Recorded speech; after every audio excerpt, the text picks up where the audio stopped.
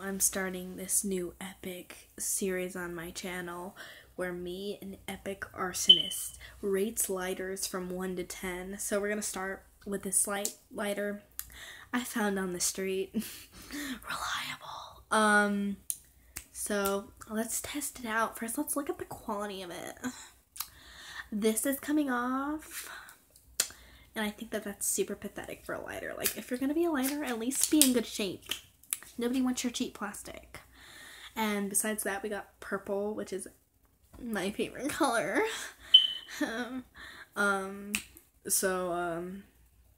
That's cool.